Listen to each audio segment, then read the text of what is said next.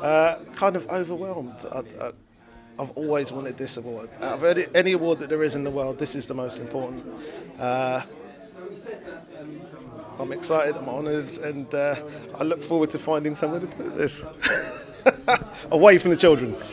I mean, you know, for me, the real changes are always the production changes. The songs essentially are either quite classic in melody, but what your teammates, I call them, do afterwards really changes the direction of where pop goes.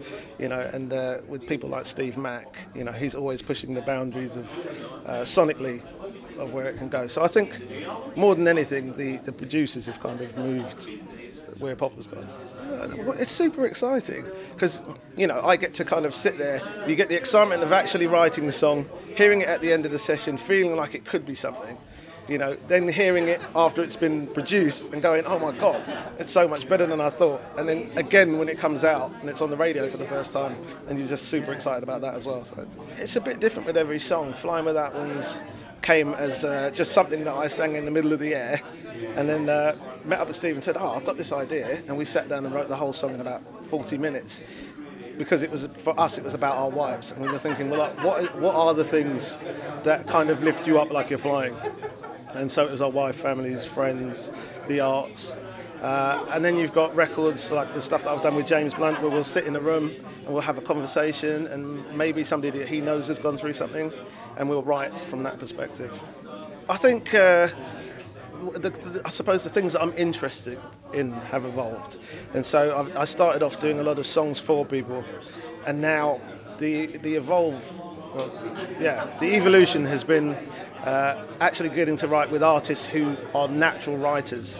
You know, like a James Blunt or Jess Glynn, and I'm enjoying that part of the process now. And I do a lot of co-writes, whereas before I'd kind of stick to the lyrics myself. Co-writing is now the really enjoyable thing for me. Oh, there's so many people I'm desperate to work with, but mostly the old guard actually. You know, I'd love to work with Ed Sheeran if we were talking about new people, but you know, Stevie Wonder is somebody I'd love to work with. I've worked with a lot of the kind of the older people that I love. Yeah. Doing a lot of travelling, kind of doing like a writing tour. So just come back from Dublin, working with Codaline, and then I'm off to, and before that I was in Ibiza with James, and then now I'm off to Jamaica for a writing camp. So 2016 for me was kind of about reinvigorating myself, not being in the same atmosphere, going out and meeting new writers that I'd never worked with before. And yeah, so I'm going to spend a few months doing that, and so far it's been brilliant.